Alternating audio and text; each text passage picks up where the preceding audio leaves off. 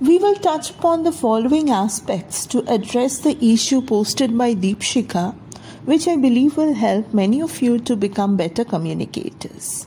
First, what is assertiveness in communication? This point shall be deliberated in some detail in this video, as we need to understand the fine line that overlaps assertiveness, politeness, and rudeness. Second, speaking optimally does not mean the same as speaking less. It means speaking as per the need, neither much nor less. Third, improve active listening skills. We will learn what active listening is and how to build it up for effective communication. However, we won't be going into the details of listening, as an entire playlist dedicated to listening is planned in the near future.